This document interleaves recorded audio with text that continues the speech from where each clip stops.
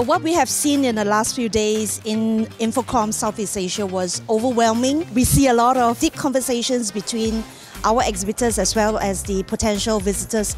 In fact, we have received a lot of positive response from our visitors, especially from those overseas, that they were able to see a lot of the solutions that were being displayed at the show. They were able to engage conversations, discussions with our exhibitors. I was able to talk with the different solution providers, and they were really able to address all our needs for the hospital. It will help our institution be more updated with the state-of-the-art technologies that were shown here. Banyak yang kami dapatkan hal yang baru di sini, terutama terkait dengan audiovisual untuk bisa support pekerjaan kami, baik itu sepertinya bisa diterapkan pada saat era pandemi maupun akan kembali ke era normal. Museum tidak hanya belajar soal masa lalu, tetapi justru akan menimbulkan satu masa kekinian, sehingga tampilan-tampilan koleksi harus dipenuhi dan didukung oleh teknologi yang tepat guna dan high teknologi yang luar biasa.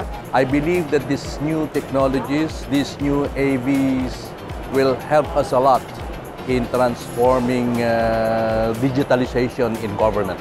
In different fields, there's a lot of service, like in hospitality, in governments, IT, AV, in education.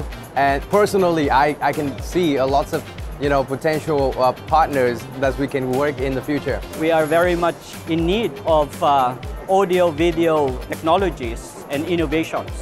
So this is very useful to us in the university as we are preparing for the new learning environment. For next year, InfoComm Southeast Asia will be InfoComm Asia. In 2023, we are moving to May, and it will be moved to a new venue as well. It will be held in Queen Sirikit National Convention Center. We look forward to a larger crowd with many more exhibitors joining us next year.